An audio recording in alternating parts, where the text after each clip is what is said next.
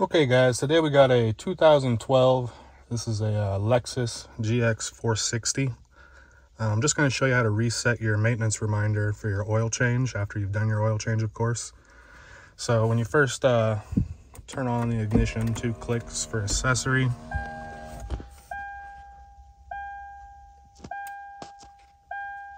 You're going to get that oil maintenance required. So we want to get rid of that. So right over here to the left side of the steering wheel, you got your odometer and trip. You can cycle through to trip B, regular odometer. To reset this, you want to put it on trip A and then turn the ignition off.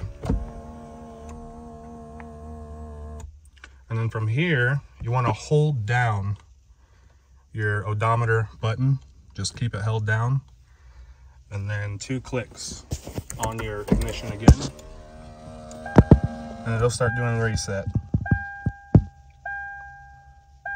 Reset complete.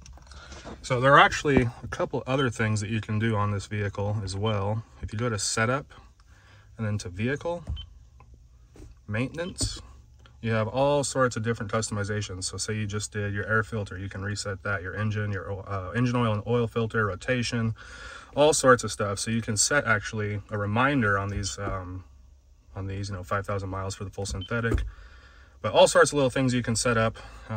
That's pretty much it, guys. I hope this helped you out.